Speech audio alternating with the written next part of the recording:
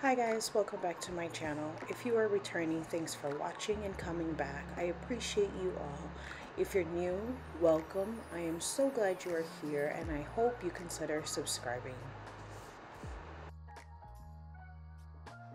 So this week was spring break out here in Anchorage. The kids were home from school and I like to get some appointments scheduled for them during their holidays if I'm able. So on this day, it was their first dentist visit for the year. For our older three, it was a routine checkup. For our littlest, Jahvera, it's her first visit. It was a challenge to calm her down during Moro, Ty, and Jazara's checkup. She wanted to talk to people in the waiting area. She wanted to walk around. She wanted to explore.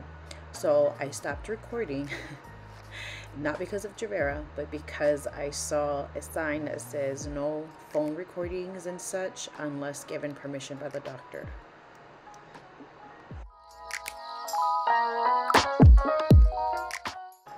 After their appointments, we came straight home because it was past Jahvera's nap time and it was only going to go downhill from there.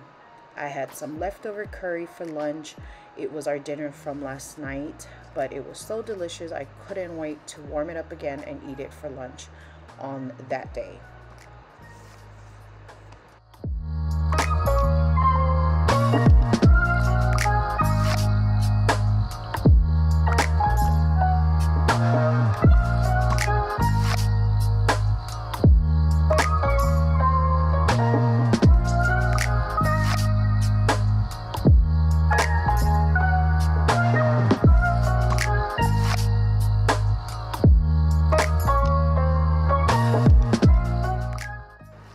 After resting for a bit after lunch, I felt really good and wanted some katsu chicken for dinner.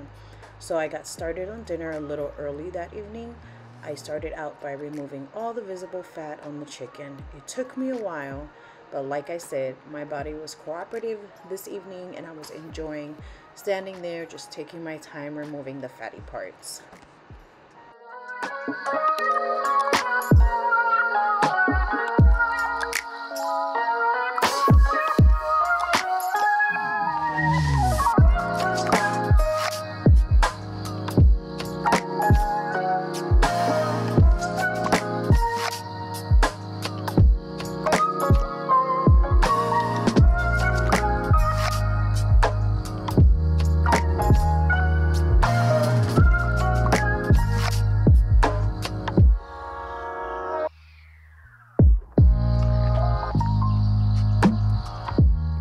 I don't know about other people, but this is how I make my katsu chicken at home, and my family and I, for as long as I've been helping in the kitchen or even helping cooking, well, we wash our chicken. So yes, in my kitchen now as a wife and a mother, I wash any kind of meat and produce before cooking.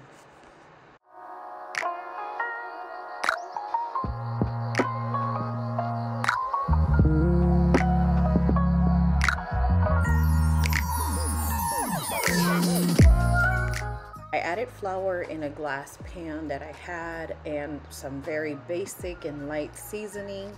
I didn't want to overdo it, and I do eyeball a lot. I don't have measurements for you or anything, as you can see. I'm just eyeballing it and stuff like that, and that's how I cook mostly.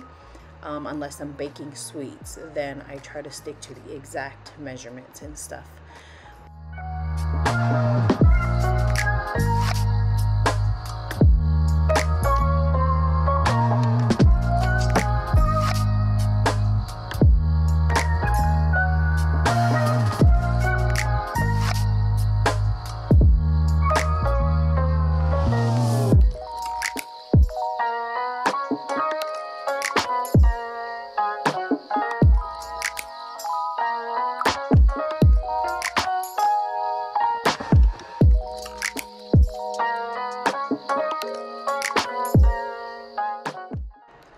Also, side note, I didn't need it much after removing the fat off the chicken, but I washed my cutting board and I realized that I didn't need it. So Yes, I always wash my cutting board, or I use a different one after cutting meat or produce and such.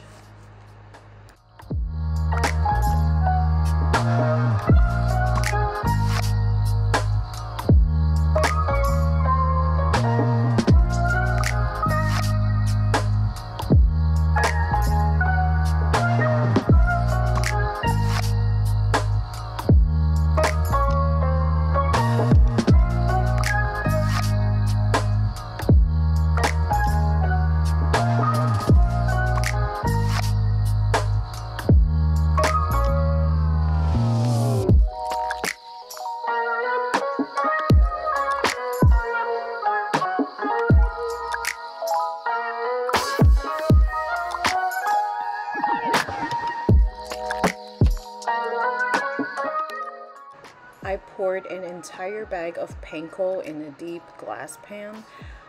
You'll need enough to coat the chicken. I then added 4 eggs for the wet mixture, and you'll see the steps I did before frying and stuff like that in a little bit. But yes, so it's very simple. You've got your flour, and then you've got your eggs, and then panko before you fry it.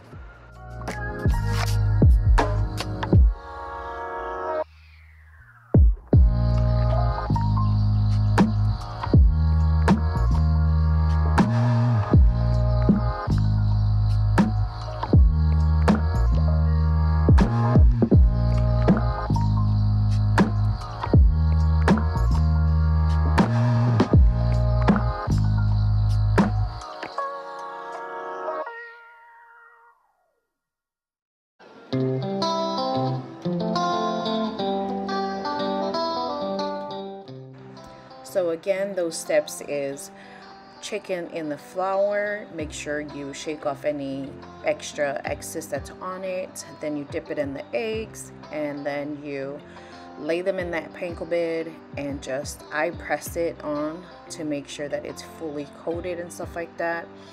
And then as you can see from however many, I think it was like 1.5 if I'm being specific, with the cups of flour, and then the 4 eggs, and then that bag of panko, that's how much was left over from the amount of chicken that I had.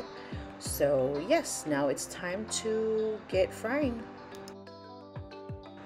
I like to clean up as I'm cooking because it clears up the sink and the counter space, and by the time we're done eating dinner, the dishes that I washed while cooking are dried and ready to be put away.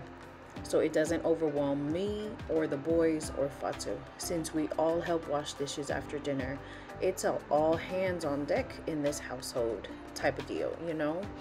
And also, I'm not sure about other people, but in my household, or just growing up, you know, being an islander and whatnot, again, this is my, like, how I was brought up and everything, and now how I live. We don't use a dishwasher. I use it to put away my pots and pans, but I like to wash the dishes. So yeah, we're teaching that to our boys too, that you wash your dishes by hands, you know. But again, please don't come for me. This is just how I was raised, and this is now how I'm raising mine. For the katsu sauce, I use brown sugar, Worcestershire sauce, Kikkoman soy sauce, and ketchup. And I'm sorry guys, I thought I was recording when I was mixing it, but it turns out I didn't. Your chicken should be looking like this, and I was so excited to eat this for dinner. It's been a long time since I had katsu chicken. So this is the final look before we ate it. Again, I eyeballed it, and when it was nice and golden brown, I removed it from the frying pan and had it sitting to cool down in the colander or strainer, however you want to call it. We had potato salad and rice to go with the katsu. Thank you guys for watching. I appreciate you all. If you like this video, please give it a thumbs up, share it, and leave me a comment down below. Also, if you haven't already, please subscribe to my channel. I will see you all next time.